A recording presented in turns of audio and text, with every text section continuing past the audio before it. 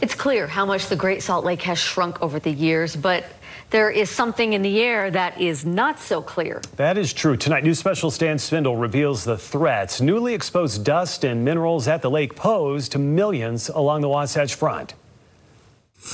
If you veer off the beaten path on the fringes of Layton and Syracuse, chances are you'll find Kevin Perry. It's actually unfortunate how few people explore their own backyard. He's made it his mission to dive right into what used to be a body of water, but boats have long had no use here.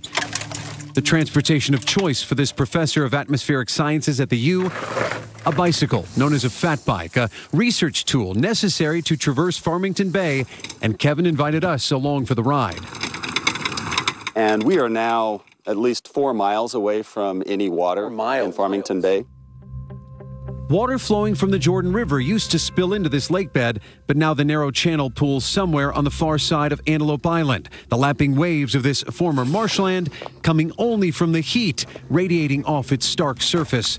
And that's where the real problem is revealed. What looks like a packed, hard, salty playa can actually be pretty fragile. So here we have a place with a very thin, shallow crust. It's very fragile. When the wind comes along, it starts to pulverize this.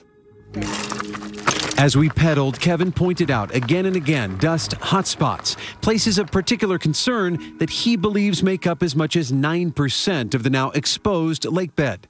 You've got this exposed area underneath, which is a incredible dust source. And so the dust is dangerous when the concentrations are high, regardless of what it's made out of. Dangerous now to the young, the elderly, and those with breathing issues. Potentially deadly down the road as this dust is filled with cancer-causing, naturally occurring arsenic. 10 years ago, we weren't talking about dust plumes coming off of the Great Salt Lake. And it may take a decade to turn things around. This is a portable wind tunnel. It simulates wind speeds of up to 40 or 50 miles an hour. Kevin uses his biweekly research equipped with a state-of-the-art dust storm simulator to educate colleagues, the general public, and really anyone who will listen about the ticking time bomb that's not far off. The blade is going to spin from 0 to 6,000 RPMs over about a 5-minute period. I've got an instrument here that will measure the amount of dust that's coming off of it. It's my hypothesis that the longer that the lake bed is exposed, these areas will grow. So here we have the ring where it was sealed and that sand was moving around, and it would have been a lot worse, but there's still crust there. On this sample, we learned what wind speed would be required to generate dust from this spot, and we learned that this spot right here has a lot of potential for being a dust source. For a cautionary tale on Utah's unwritten future of the Great Salt Lake, look no further than 600 miles to the southwest and a century into the past.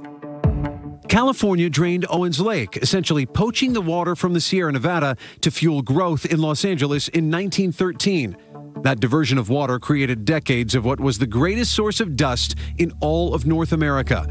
With the attention on the population center of LA, it was easy to try to ignore the toxic cloud, casting a long, dangerous shadow.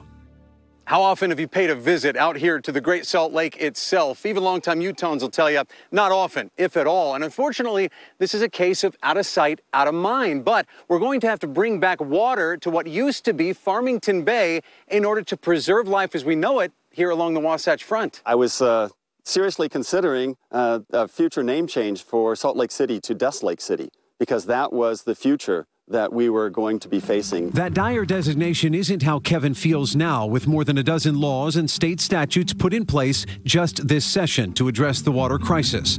And it's not just about the dust. It's the fragile ecosystem. It's millions of migratory birds that stop and feed here in northern Utah.